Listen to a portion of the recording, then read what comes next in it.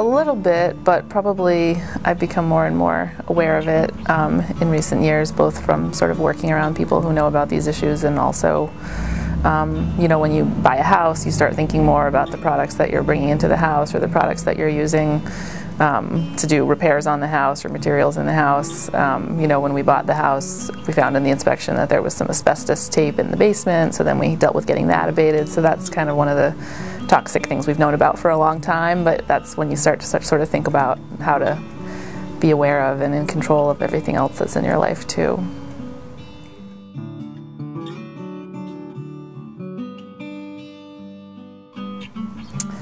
The most recent thing that I was disappointed to learn about was in coffee makers, that some of the tubing can have dangerous chemicals in it that the water goes through as it's brewing your coffee.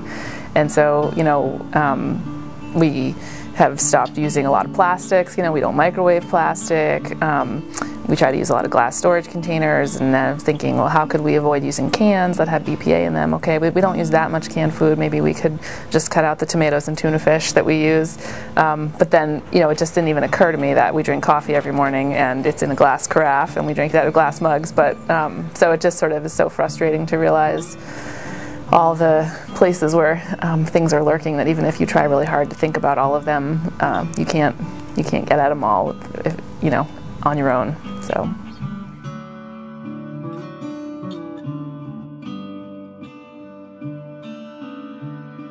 I don't want either of us to get sick, and we'll, you know, eventually want to have kids and have a family, and so that's another time when you start really thinking about all the things that you're bringing into your body and your home. And like probably a lot of people, I want to, you know, be as healthy as I can be when I try to have kids, and raise healthy kids. And so I, you know, want to try to cut down on coffee. I won't drink alcohol. And so, you know, what are the other things that you have to do to have healthy kids? And it's starting to feel like you can't possibly, you know, even cover all the areas that you should be thinking about with the number of things that are in the products that we're using.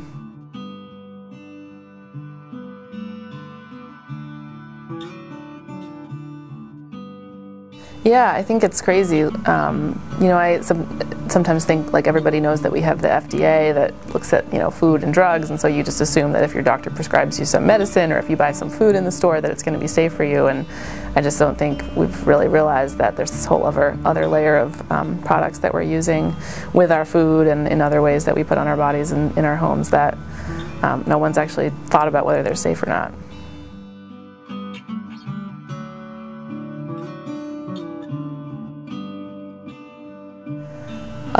Well, first thing, I hope that they'll continue to support the Kid Safe Product Act, which is taking us a step closer to being able to know about the most dangerous things in our that are being used right now, and you know, be even more aggressive with that and pushing forward ways to get rid of some of the most dangerous things that we're using right now. And I just feel like, as an average, you know, consumer who's not particularly knowledgeable or even interested in science, I don't want to have to try to figure this stuff out anymore. I just want, you know, my government to tell me what's safe and what's not.